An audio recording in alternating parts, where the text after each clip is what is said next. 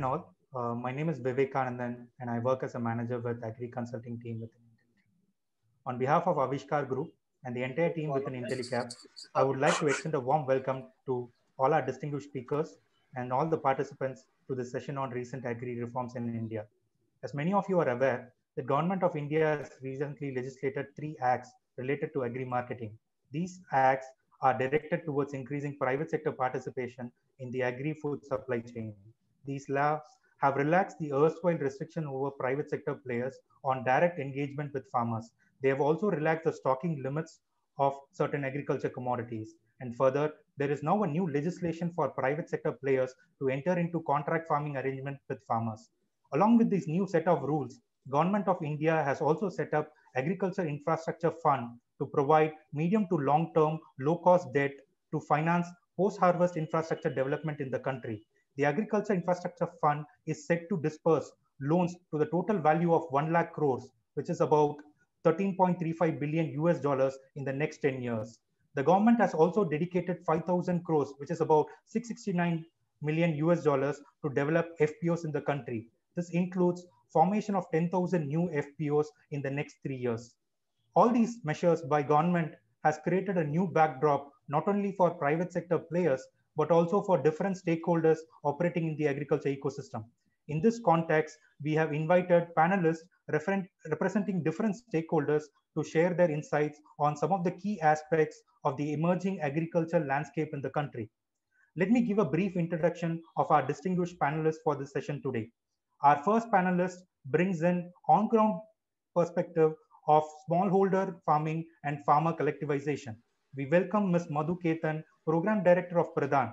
Pradhan is a renowned Indian NGO working in the Central India tribal belt, predominantly on right-based approach to livelihood development.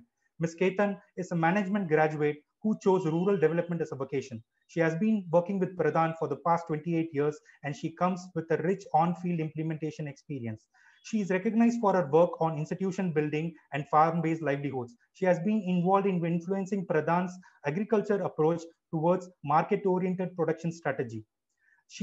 This approach has been rapidly scaled up in Pradhan, leading to establishment of block-level production clusters involving several lakh farmers around production of high-value crops such as vegetables, fruits, and flowers. Our second panelist brings in on-ground perspective of FPO formation and FPO development within key agri value chains.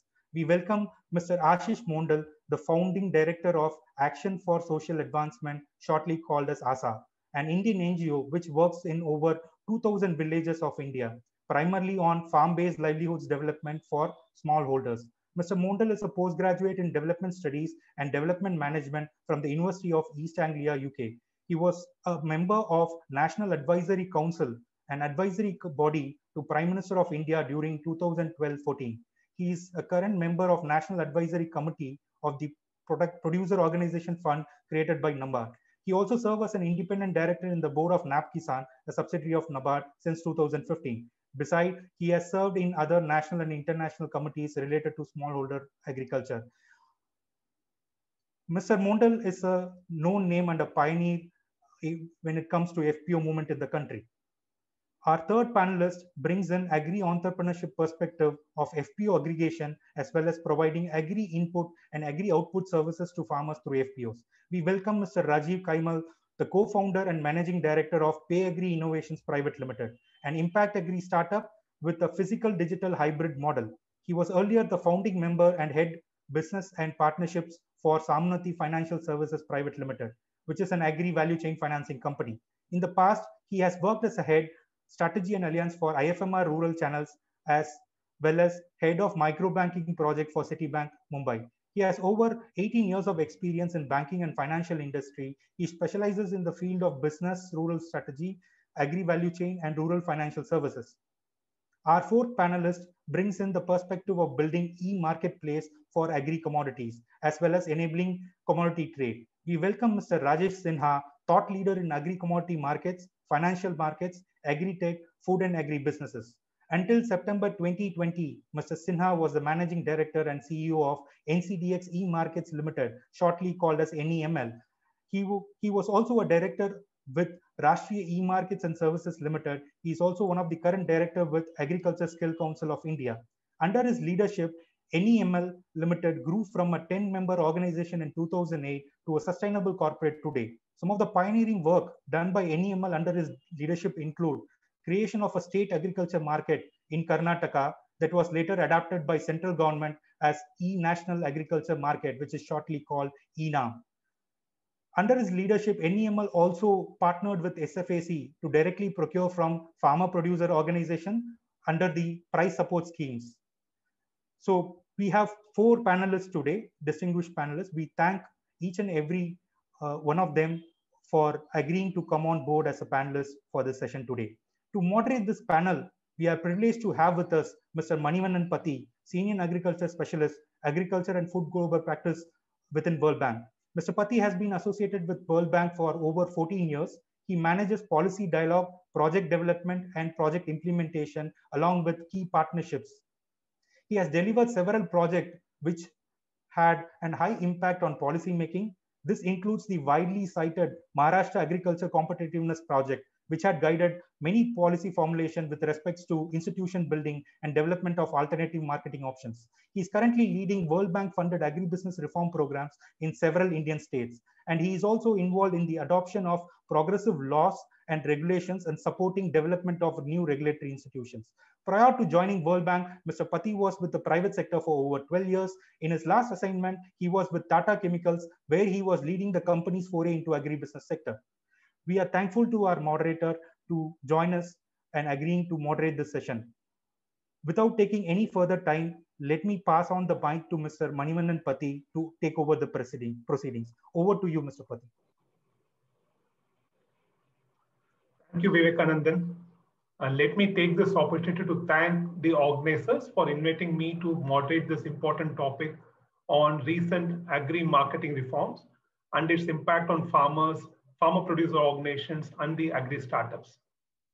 We have a distinguished panel today. The panelists brings a varied and relevant experiences to this discussion.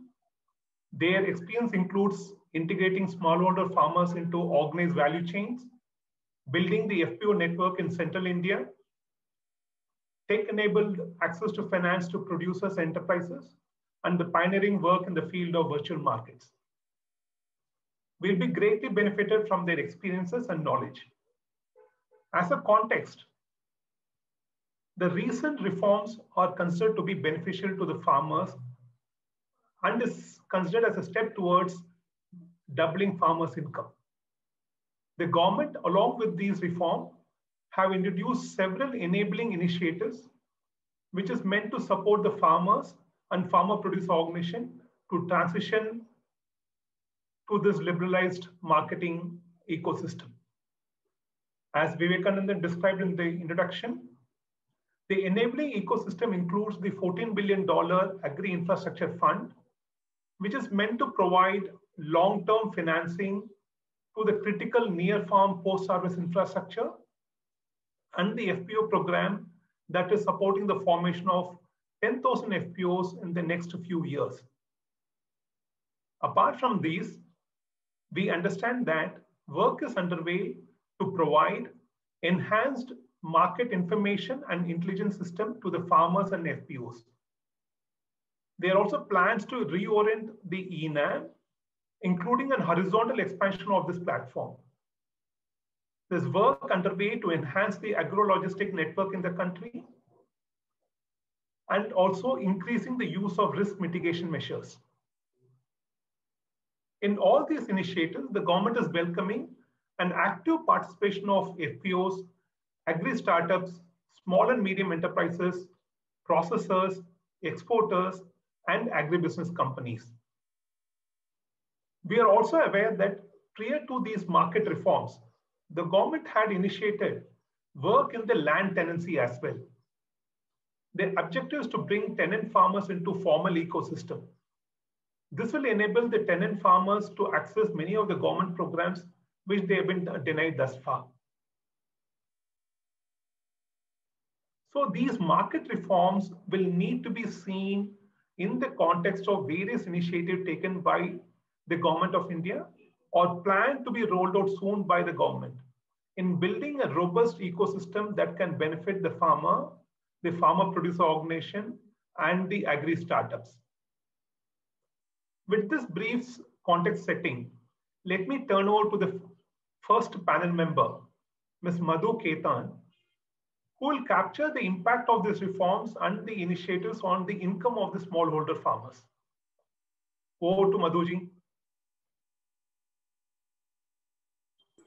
Sorry, thanks, Mani, and also thanks, Vivek, for participation in this panel. I'd like to share my experience of having worked with smallholder farmers in Pradhan over the last close to 30 years. So we work with around close to 8 lakh women which are organized into SHGs, and then we work with them on various livelihood enhancement interventions, and primary, the prominent among them, which is agriculture. So my starting proposition is that, I think there is a strong role of markets in improving farmer incomes. But I think for smallholder farmers, pursuing subsistence cultivation for own consumption, for this set of farmers, I think currently markets in its current form have a limited role to play in improving their incomes. So I'll tell you why I say this. We work in 7 states of the country where there's pervasive poverty. In these areas, most households still have a landholding size of 1 to 2 hectares. But despite that, I mean, green revolution is, largely bypassed these areas. So farmers produce for their own consumption traditional crops, and they sell in small quantities in the weekly heart to meet their household needs. Things like spices, namak, etc., oil, etc. These farmers do not go to the mandi. They sell to the nearest trader with whom they generally have a long-standing relationship of purchase and sale.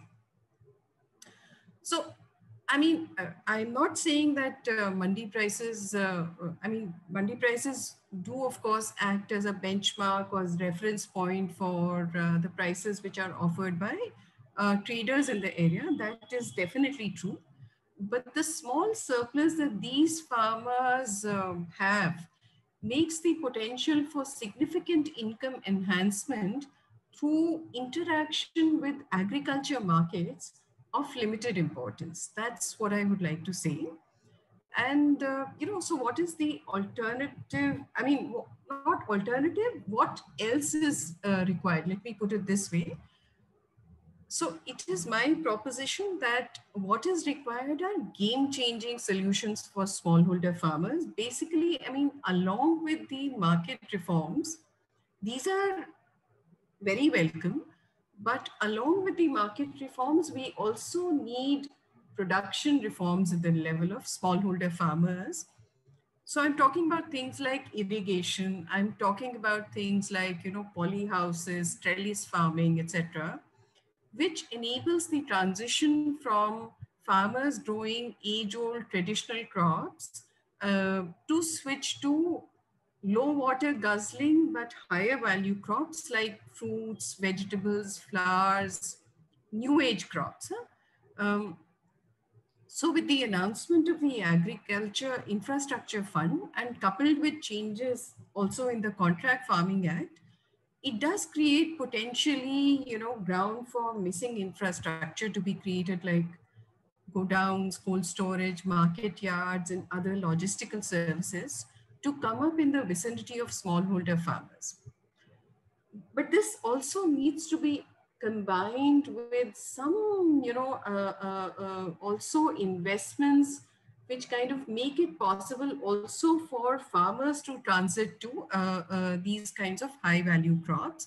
Thus making the two together, I'm saying, will make it possible for farmers to shift from paddy wheat based farming to growing high value crops without having to depend on external development interventions like ours to take this plunge. I'll stop here. Thank you, Madhuji. This is excellent points what you're making. It's not only the market side intervention which is important, but also greater intervention which is needed on the production side as well. So both part of the value chain which needs intervention, which is important. So with this thoughts, let me then turn over to Mr. Ashish Mondal, who will focus on the FPO linkage with government agencies and private sector, and also address some of the issues which Madhuji had flagged off in her initial observations. Hi, hello, can you hear me? Yes, Ashish, go ahead, please. Okay. Thank you, Mani, and thank you, Vivek, and all other colleagues from the IntelliCap and my co-panelists. Well, I think, I mean, I would like to echo what just Madhu has said about this, the investment in the production system development. That is a kind of a prerequisite if you want to, to build a kind of a robust small farmers agri system. Along with the production system investment, I mean, if you know, I mean, as you know very well that for a long time, there is a kind of a investment deficit that is going on, and largely not only for the marketing infrastructure, but also for the production infrastructure in terms of electricity, irrigation, land development, plantation of trees. All of these things have been kind of a sluggishness that we have been observing for some time, almost 2 decades now. These areas are very crucial areas for the smallholders, and I think there should be some amount of investment must go in that direction. That is number one. Besides, just to add another point on the production system, we haven't also done much of an investment in our R&D. R&D in terms of our seed development, R&D in terms of our package of practice development. I mean, we talk a lot about the market-led production system development. The market is now looking for good quality food with less of pesticides, less of chemical fertilizers. But you ask our agriculture universities, none of them have come out with the kind of a standard package of practices, recommended package of practices for organic cultivation, or we don't even know that what is exactly the recommendation for organic cultivation. So we haven't done much of the R&D in terms of this agriculture package of practices. So that area also requires. Our agriculture universities are suffering from kind of a fund and all.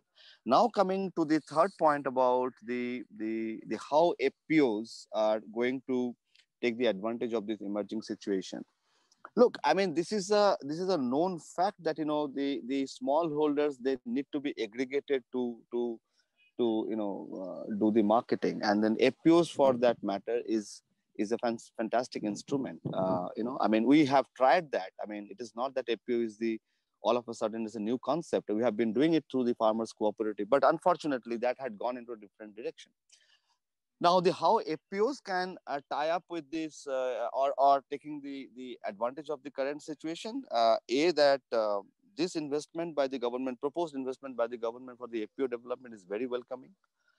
We are also hearing that the corporates will be now asked to connect with the farmers directly through the conduit of the FPOs, which is, again, if it happens, it's a fantastic initiative.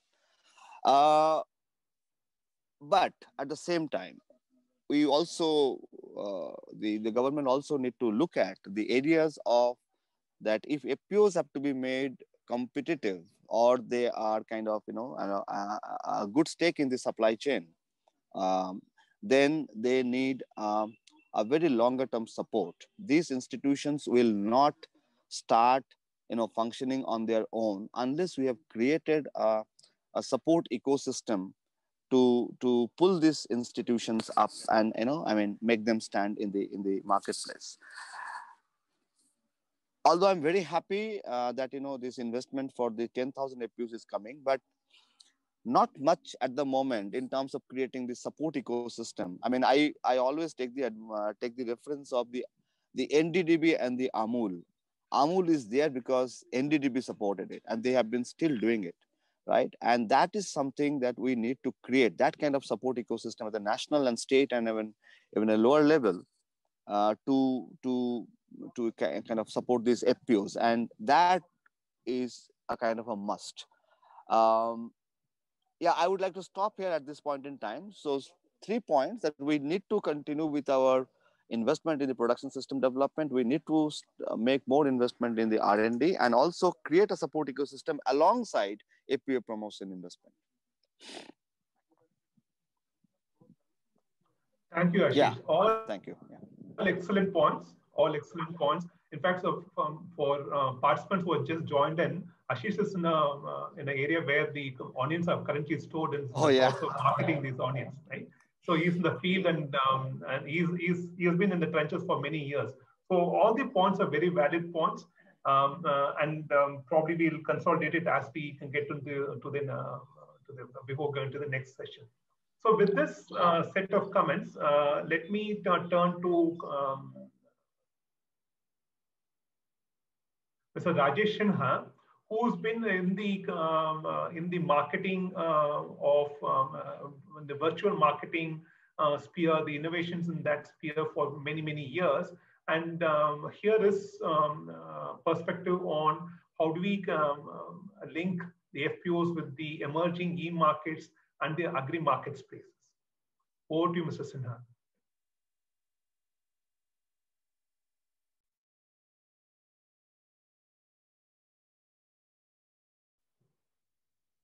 Rajesh, we are not able to hear you.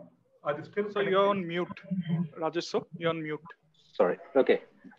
Thank you, Mr. Mani, Vivekananda, and entire IntelliCap team and the Sankalp team for giving this opportunity. Now, I think the points have already been made. So I have just few points. Like when we started for the first time that FPOs could be used for procurement, that was way back in 2013 to 2015 crop seasons. One of the things we found that there was no, even bank accounts were not open. So in the 5 states we worked out, we actually went meticulously along with the banker so that a banker could actually be present in that village collection center, open the accounts, and that time there was a drive to open bank accounts. It helped. It was a mutual piece. All the way to finding a warehouse and the transportation network, logistics, finding a finance against the goods stored in the warehouse. And SFSC got the pledge finance from Corporation Bank for it. And that was the first time ever that FPO was used in procurement. Fast forward it today, what we are looking at it is that we have entire government behind it. Now, one of the key pieces that was made by my previous co-panelist was that there should be continuous support. So government bringing the desired reforms has possibly already paved out a way that in case you want things from FPOs, I would call it a farmer aggregate. FPO is a general term where you include farmer producer companies, you have cooperatives, you can have joint liability groups and a host of them. Okay. So government has already paved the way. So we need industry to come forward and co-opt it, because purely based on government support, there is hardly anything that you can say that just because government is supporting FPOs would survive. That would be a sore point, I would say, in the long run. So what point Madhu made, that it's extremely important for us to look at what are those new pieces and can corporate co-opt it. So that's number one. Number two, our experience in NEML with NAFED. When we went to procurement, we made procurement a little more efficient. So you have to look at each of these points so that when you are going to procure, there has to be efficiency. MSP is good, you know, and these farm ordinances paves way for that. But look at this irony of onion. Few days ago, it was above 80 rupees. And if you look at the wholesale prices today, as we speak, it's down in the dumps today. You know, it's less than 20 rupees a kg in some of the markets. So that's the boom bust life we are living in the markets. So when we look at markets as a tool for enhancing farmers' income has largely been ignored. Even in the current act, they are welcome steps, but they fail to differentiate between e-trading and e-markets. So e-trade, anyone can do a e-trade. You have a computer, you have a virtual account. Most of us do that e-trade. But to say that e-trade is same as e-market is extremely different. It's two very, very different things. So when we looked at creating markets, we are looking at a self-regulated organization, which is bound by rules and regulations which are known for everyone. So you have general terms and condition which is known to everyone. As against it, e-trading is more or less individual. So I would like to make this as a point that we go ahead and at least frame rules for e-markets. That's second. Third, as we go forward, what we have realized being in the marketplace and prior to coming to a exchange world, I used to work for NGOs and also have worked as a purchase person for corporates for agri commodities.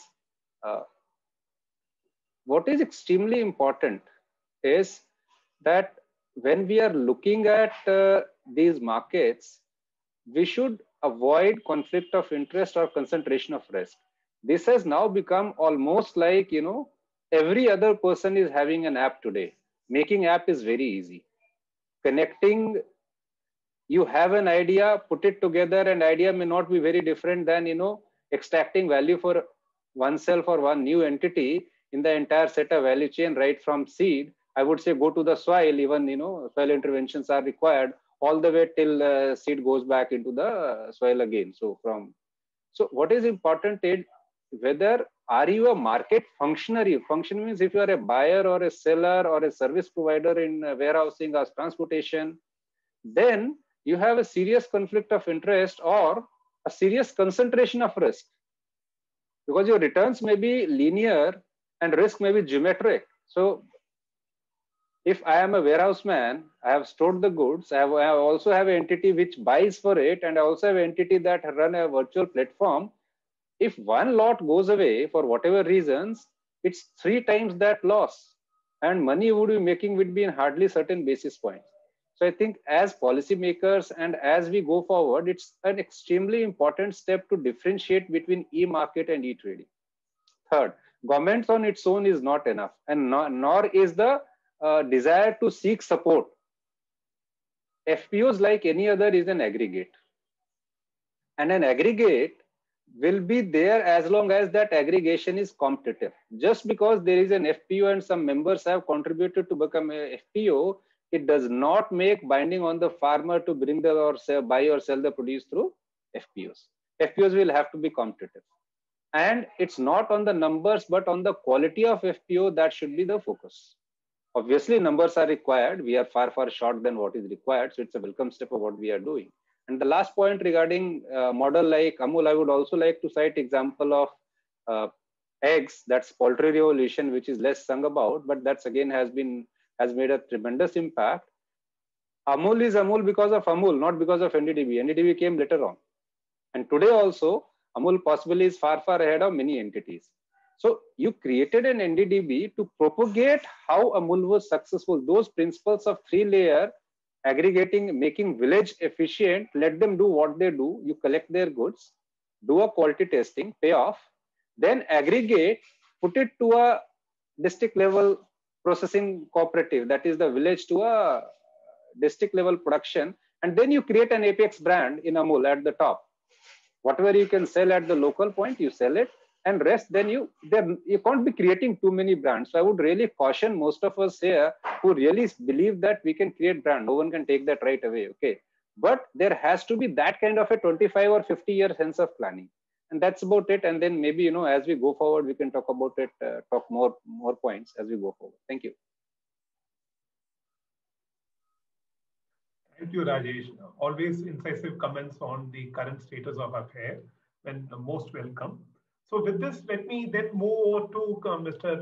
Rajiv Kaimal, who's heading a startup, and let us hear his perspective in terms of how do we bring in access to finance to linkage of agri startups with the FPO ecosystem. Over to you, Rajiv. Yeah, thanks, Mr. Manivannan, and good morning to all. So the agri reforms, what the government has announced is definitely a welcome initiative, not only for the farmers, but also I would say for the the various agri value chain players, whether it be supply chain management company or warehouse management companies or even startups like us. right? See, from a startup perspective, if you look at it, what does a startup need to do its business activity? A conducive atmosphere, a vibrant economy, and definitely a positive policy framework, right? So from that perspective, the agri reforms would definitely help startups, which is in the agriculture sector.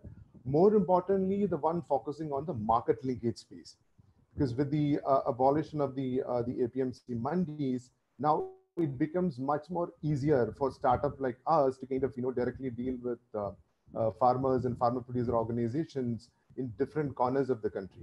I would like to kind of share my experience. When we tried to do a similar transaction prior to the reform, right? We wanted to kind of procure lemon from a particular farmer producer organization, Andhra. The challenge was that the FPO said we will not be able to directly supply to you. You will have to take it from the mandi. So then I was like, if I have to take it from the mandi, then why do I need to deal with an FPO? Because in my whole model, the idea is to kind of deal with a farmer producer organization, pay them that whatever extra money that they can pay and benefit the farmers, right? Now with this abolition of the mandis, now it becomes much more easier. In fact, after the reform coming in, I was having a chat with the CEO of the FPO, and he was quite happy that now we don't have the junjar of going through the mandis. So this is definitely a welcome move, but at the same time, it is little too early to kind of say whether to what extent the reforms can help the smallholder farmers, especially. The caveat here is as like what the critics say. With this, reforms, will the private sector or the corporate, become the next middleman, right? So that threat is always there. And I think that's where probably, the government should look at bringing some kind of a regulator in place, I don't know, maybe something like a SEBI, which ensures that, there is fairness and transparency in the transaction, whatever happens, and there are no monopolies, getting set up. So that is the only thought that I have to kind of But yeah, from a startup perspective, this is definitely a welcome move, and we are really looking forward to it. Thank you, Rajiv. Great observations. So we have all the four panelists has given their initial set of thoughts. I'll take a couple of minutes to kind of sum up some of the important message which our panelists have given. I think starting from, if you were to look at the way in which the value chains have been organized, right from the production part of it. So both Madhu as well as Ashish is putting the importance on what has been kind of missing out for quite some time now, which is the investments which is needed at the production level. That's number one, where we can actually improve the productivity of the many of the smallholder farmers. How do we, for that to happen, we need increased investments in R&D. University should and the surrounding the research ecosystem should start focusing on how the market-led extension can actually perform at the field level, right? So this will need revamping of the agriculture extension as well. It's not only the private sector extension which needs to be revamped, but also the public sector extension which needs to be revamped. Important points, so that it's not only we are impacting the market end of the value chain, but we also need to ensure that the smallholder farmers are able to participate in this new ecosystem productively by improving the productivity and growing as per the market needs.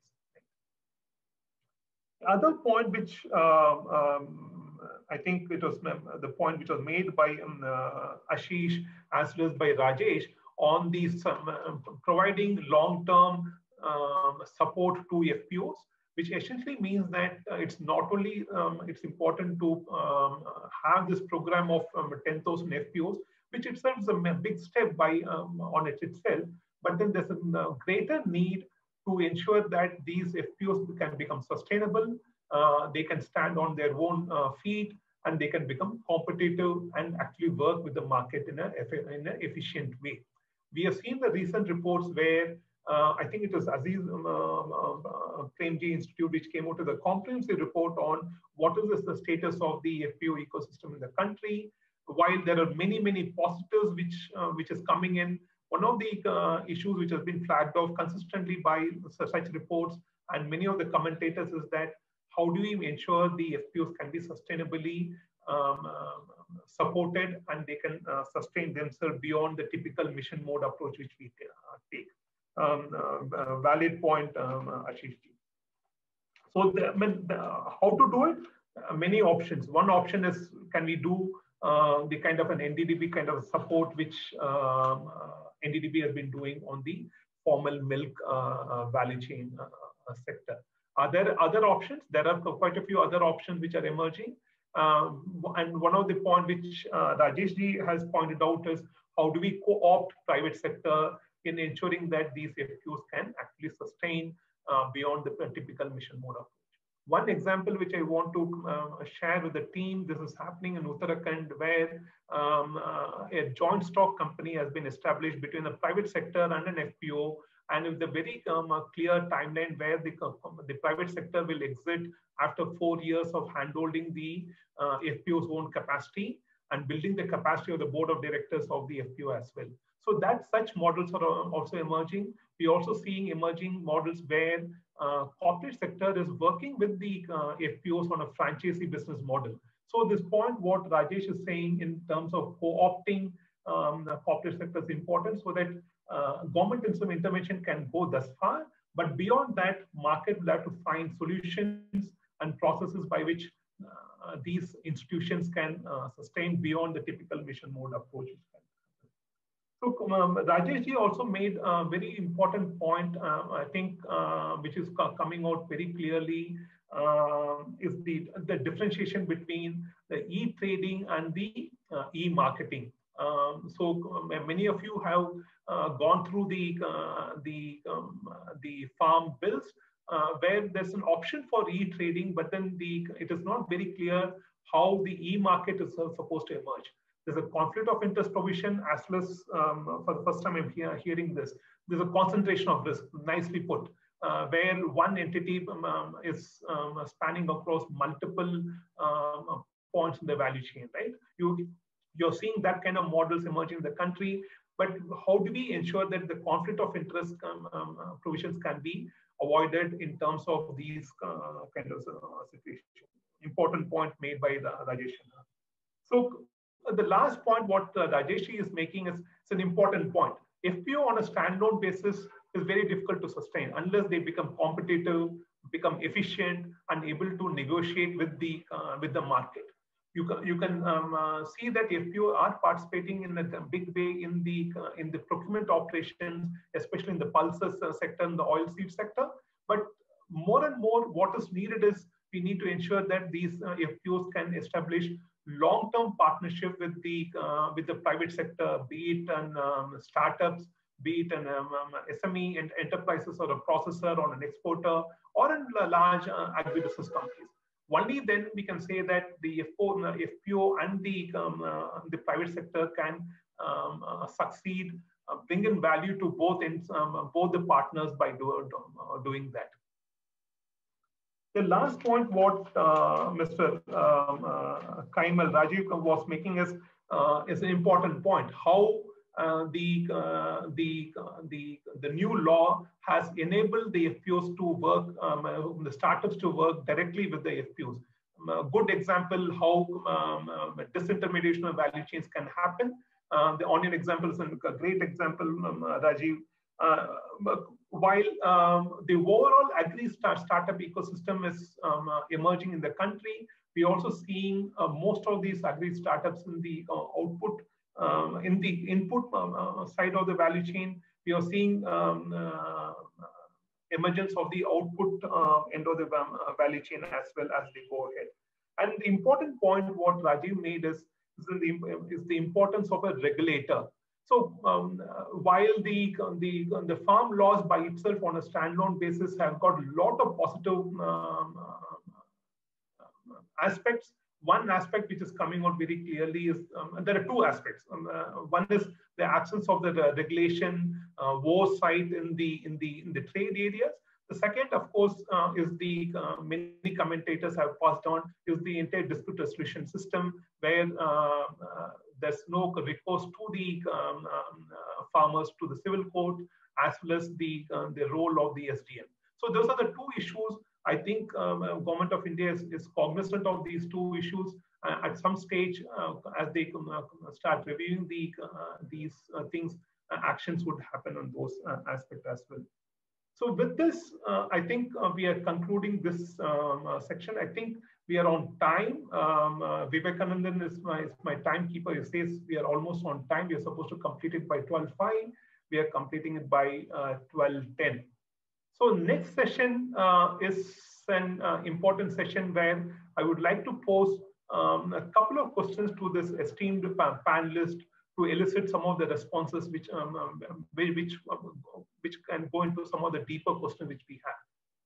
The first question which I want to pose is to Ashish as well as to Madhu. In terms of building the economies of scale, what are the opportunities and challenges for the FPOs in terms of integrating the smallholder farmers in the FPOs, the opportunity and the challenges? Probably Ashish can start, then Madhu can come in. Over to Ashish. Okay. Well, I mean, economies of scale for the FPOs will come that, how good our promoting institutions are. I mean, if we are talking about, that the more number of farmers are joining the FPO movement, the first challenge is that we build good FPO which are institutionally strong and they have a strong production system. And to make that happen, you need to have a good promoting institutions. This Government of India's guidelines are talking about CBBO, the cluster-based business organizations for the FPOs. They are supposed to be one hand, they are the promoting institutions, and on the other hand, they are also supposed to be the kind of business incubation institution. So I would actually imagine that some of these CBBOs eventually become a joint stock company, and this is a good thing that Government of India has done. They have allowed the private companies to become even the CBBO. So all those earlier restrictions that if you are not an NGO, you cannot participate in this kind of work. So that thing has gone now. So the CBBOs probably can become the joint stock company over a period of time, and they create a kind of a robustness in the model, and then you attract more and more number of farmers. Look, at the end of the day, for a farmer to join the FPO movement is that whether he or she is getting and that delta amount in terms of that, when he sells things to the FPO or when he buys things from them, he is continuously comparing FPO with the other service providers. So FPO, I mean, if you ask me what farmers are looking for, they are looking for two things when they sell things to the FPO. They price a stable price, right? And two, that immediate payment. These are the two things that they're looking for. If FPOs can live up to that expectations, then they're the winner. And to make that happen, the FPOs need to be supported, FPOs need to be coordinated, FPOs need to be placed properly in the supply chain for their due, kind of the place that they are supposed to be. I see that there is a tough competition at the moment in the commodity selling market. The FPO's greatest advantage is that they are the owner of the production system. So if the middle class is asking or the growing market is asking for quality food, no other supply chain actors can maneuver the production system except the FPOs. We need to create more and more quality market. I mean, we can talk about, this general meal quality atta for milk quality atta and the packaged atta sold at 25 rupees a kilo. And we can also talk about chemical pesticide free or those kind of stuff at 35 rupees kilo. If it is a 35 rupees kilo material or the stuff is actually growing in the market segment, then FPOs have a better future because they can control that production system. No one else can do. I'm very hopeful that with the Indian middle class growing and their income is growing and their expenditure on food is still very low, and once they start demanding a better quality food, the FPOs have a better kind of a market prospect. Yeah, so I mean, these are the challenges, but FPOs have a great future. Yeah, that I can foresee. Thank you, Ashish. Over to Madhuji. Yeah, thanks, Mani. So, yeah, I mean, I do think that with this relaxation in markets, it does open up the space considerably. And I talk from my experience of, Pradhan has promoted this poultry cooperatives, and the poultry cooperatives also used to, spend considerable efforts and energies into promoting maize cultivation in their service area villages. Now, and they would procure directly from the farmers also, and all this would, but all these transactions would be subject to still the mandi tax regime, even though the mandi having contributed anything to this entire process. So definitely a welcome step. I completely agree with the challenges that Ashish spoke about. So FPOs, I mean, there are, so I was in listening to a webinar yesterday, and there also, this issue of that basically there are three big areas for FPOs, constraints or whatever you may call it. One is market, the other is financing, and the third is technology. These three are, really areas of where a lot more work with the FPOs would be required. And of course, the need for, also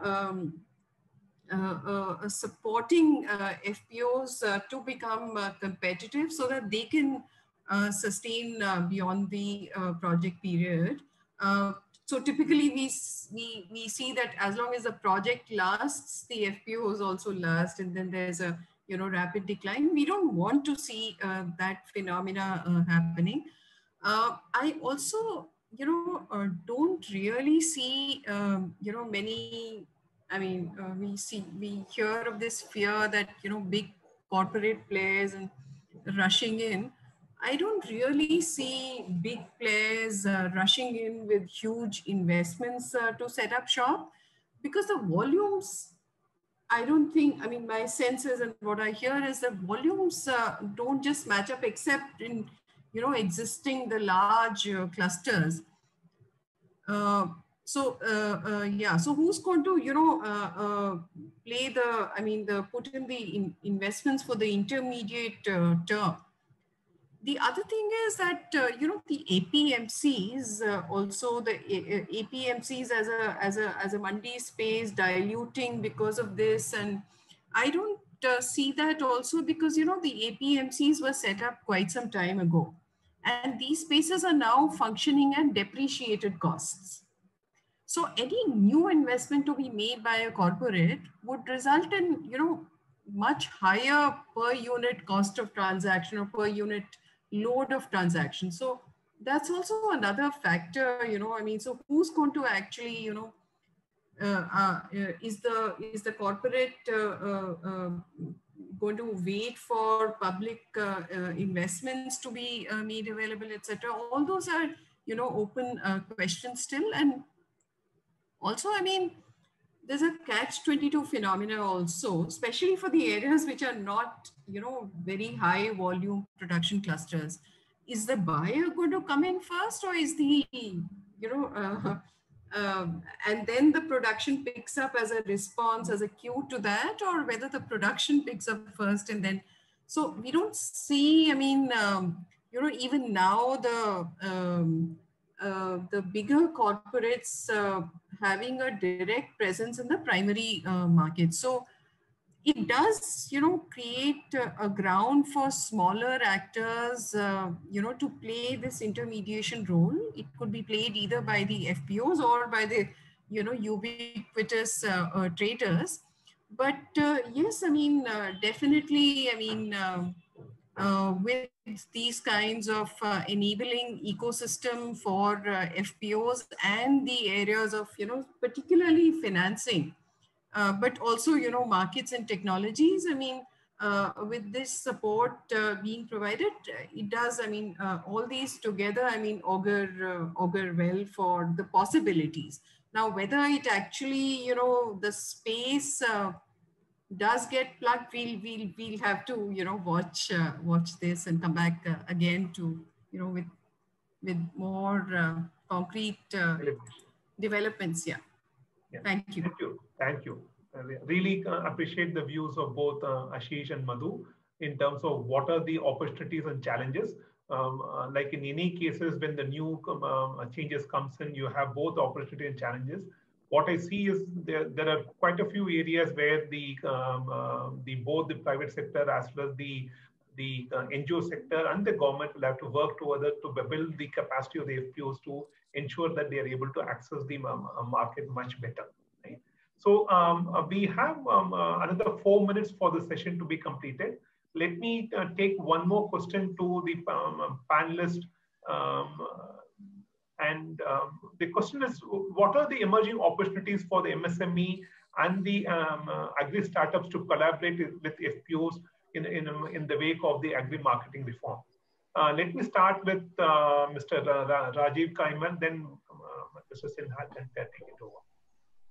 Yeah, thanks, Mr. Mani. So the opportunities for MSMEs or agribusiness to work with FPOs is huge, actually, especially after the reforms coming in. As I mentioned earlier, as someone who's interacted with farmer producer organizations across the country as far as Northeast, earlier there were challenges. It was not easy to kind of, do transactions with the FPOs in other states. But now with the reforms, with the market getting open up, it becomes much more easier for me to, let's say, procure maize from, UP, or let's say, or apple from Himachal Pradesh.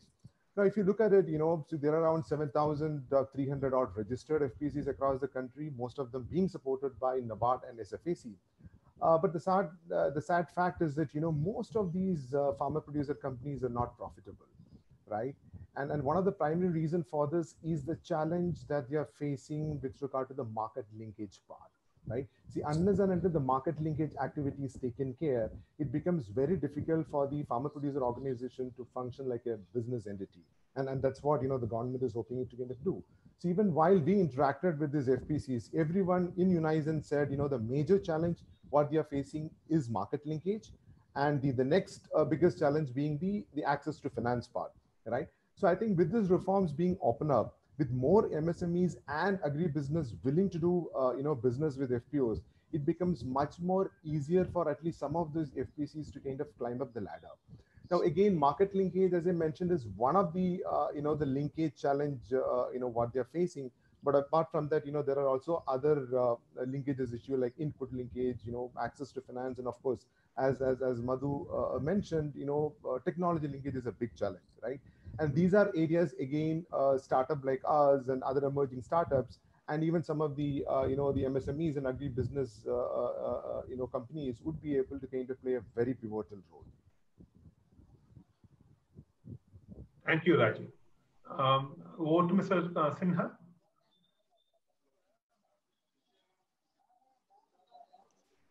So you're on mute. Yeah. As eminent panelists have pointed out, reach becomes easy. Now you can go anywhere and buy from anywhere. Okay. Along with reach, and then there is this lure that I can buy and resell. So coming back to the previous point I made, are you a trader trading through electronic means? Now, whatever you call yourself, once you buy and resell, you are as good as a trader, okay, or a manufacturing entity. So the opportunity is a wider reach across the country. apps, electronic means, electronic catalogs makes life much easier to reach anywhere you want. You have enabling entities and at very, very competitive cost in the beginning to really for you to start. The challenge is to expect that I would be able to take the entire principal risk for that. It has been proven many times in past, including we had FPO federation experience when we had done this FPO procurement. People started believing that, we could also be, a big trading entity. So many FPOs and many companies, federations bought on their own behalf in the prospect to sell in the future. This should be strictly avoided, I would say. Trading is an expert job.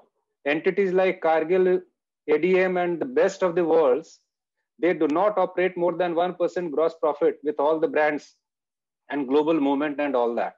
So this lure need to be, registered the way Pradhan has really promoted that poultry cooperatives, poultry institutions, that FPOs in MP, is a matter of years of work. And at opportune time, things started getting together. As Madhu rightly pointed out, you don't need to run a maize production program. Once you are a buyer yourself, people start growing it around you.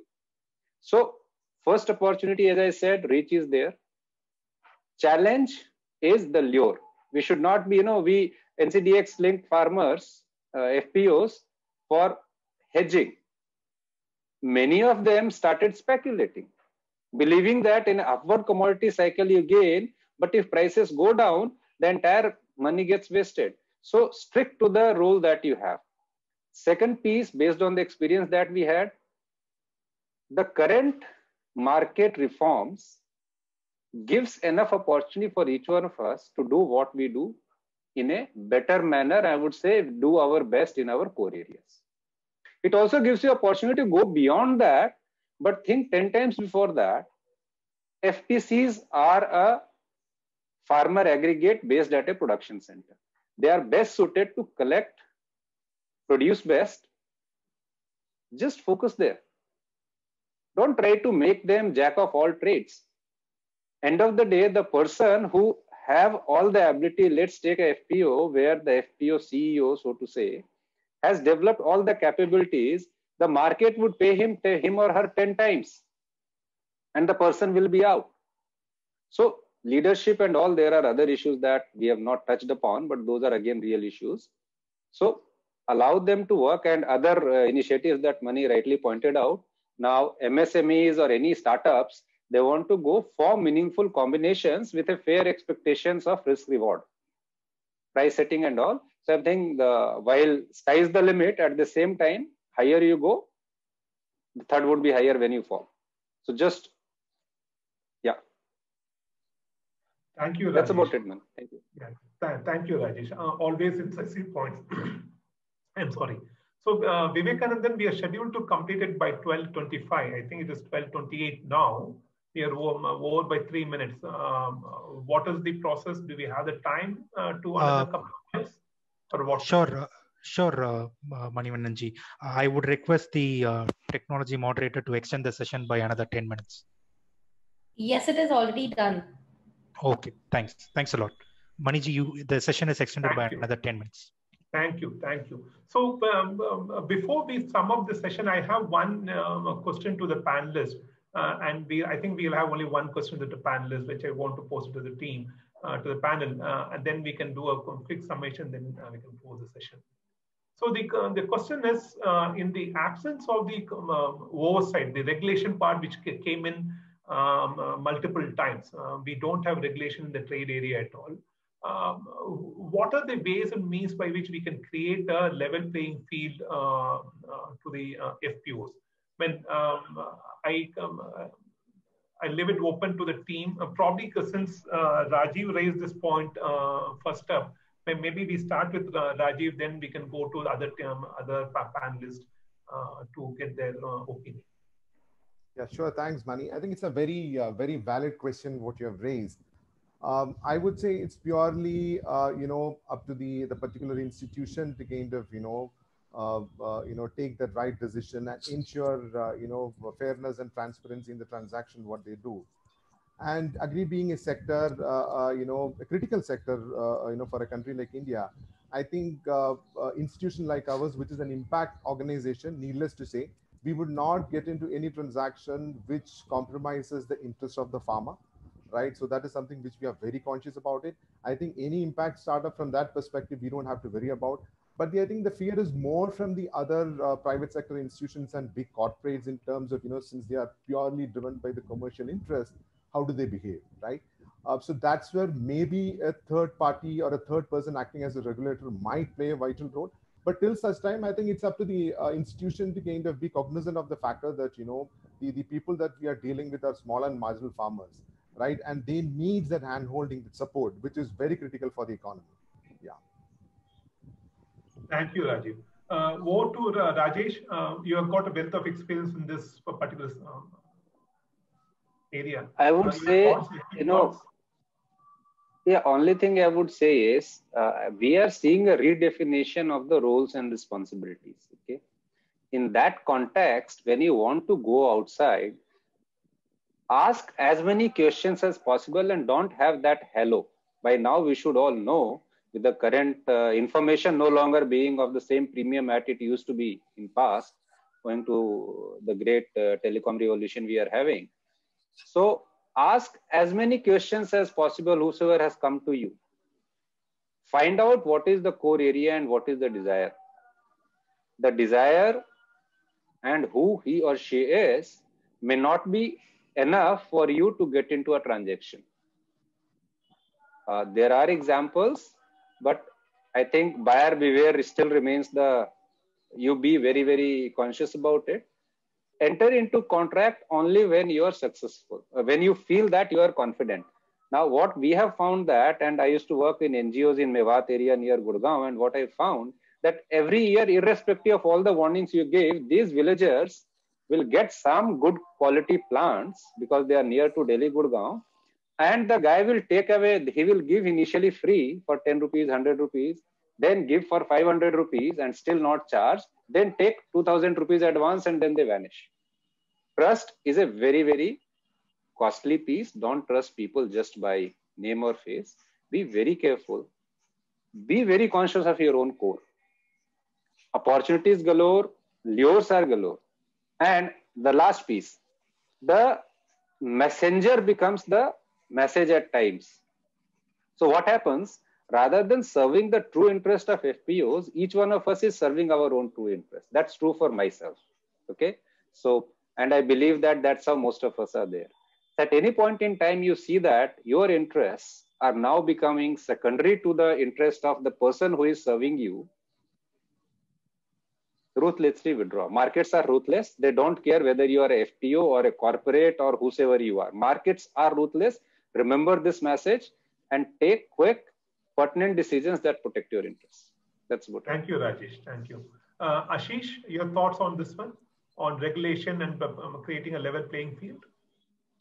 Well, I think my view is that, I don't like any regulation as such. Any regulation, if there has to be any regulation, that should be to protect the farmer's interest, not to protect the interest of FPO, because that is a business entity. But what I want a government to do for a level playing field, that they should immediately activate their banks to lend FPOs at a cheaper rate of interest, because 14%, 15% working capital loan is simple through the NBFCs. It is not making any sense. FPOs are making a lot of effort to aggregate and sell, but they are becoming uncompetitive with paying such high rate of interest, and their competitors are sitting on age-old kind of free money, which is basically without any interest, and very difficult to compete with them. And who are their competitors? Basically, the state in the locality who is basically aggregating. So I think that is the first thing that I want them to do. Secondly, when Rajesh said that today morning the onion price has crashed to like 20 rupees a kilo or something like that, I'm a bit just disappointed. This is where, and this has happened because government started importing onion. I don't like this. If you there's no stock limit here. That is very good. Then why are you playing with this export import business? Let farmers to earn money. What is big deal? I mean, if everybody is buying onion at 80 rupees kilo and jello with it for a while, I mean, so this is the government should not unnecessarily interfere when farmers are earning money, right? So these are some of these things I would like government to do so that there is a level playing field. And of course, I have talked about a support system. Mani, could I just do a quick rejoinder? Just one quick rejoinder. Sure. So, one, as we talked about, the Ashish put it right, was first that the interest at which FPO will get finance is important. That should be the objective, not that you do a refinance. So what happens? Large institution do refinance to A does averages it out as it was happening. So in FPO, when they have said they will get concessional finance, it's a welcome step. So that's a good step. Second, infrastructure has to be treated as infrastructure. So infrastructure as villages, again, I think Pradhan has done a wonderful job to create practical infrastructure. However, when now India is one state, the scale of infrastructure will have to be extremely high. So regulations around that, more power to WDRA or to any regulator, because today that regulator does not have a power to penalize the defaulters. So ENWRs, though a great instrument, is not very popular. So either you empower the regulator or you merge it into a regulator which is far more powerful. Comparison would be SEBI before 1991, 92 and SEBI today. So that's the kind. Third, maybe National Agri Development Board or something. You need to have somebody other than SDOs to regulate. Amul remains Amul, it will continue to do. Now, NDDB, do we want a board or something? There are more mature and wise people than me who can, advise on it. So I won't put an advice, but definitely some kind of a framework. See, we are SROs. The boom bust cycle right now, as I'm talking, I have known NGOs, intervening entities who have actually bought and now they are, because government job is not to protect per se farmer or consumer. There is no act to give MSP. It's a desire and a socialist kind of objective that governments project. So they also know that poorest of the poor, when we say we have 40%, 50% of the people who are on our food support system, they also need to be protected. So again, reiterating the point of don't take the principal risk. Now you bought onion at 60 rupees a kg, hoping it will continue for another month. 65 was the rumor going on. Now it's down to 20, 30 rupees. You have lost your shirt. Sure. So stick to the rules, and that's what I'm talking about, concentration of risk. Yeah. So Rajesh, sorry, we are exceeding our time limit. Thanks for those very helpful comments. Let me quickly go to Madhu for a brief comments if you have. No, Mani, no new points to add. Thank you. Thank you, Madhu. Thank you. So I think we don't have time. We are already exceeded our time limit. Let me quickly sum it up these three important questions which was posed to the panelists.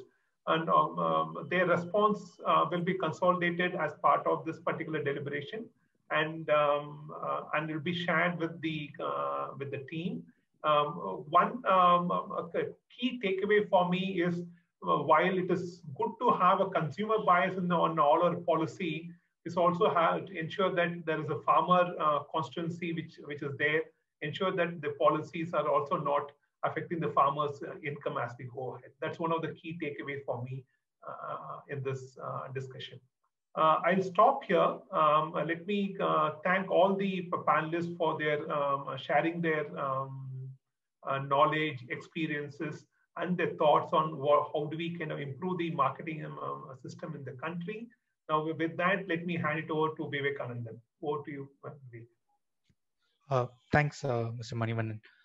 It was indeed a pleasure listening to all the distinguished speakers' views and ably moderated by Manivannan ji. With this, we have come to the end of the session. We once again thank all the speakers and the moderator for agreeing to come on board, and we are thankful and grateful for that. Thanks a lot. With this, we will close the session. Thanks a lot, everyone.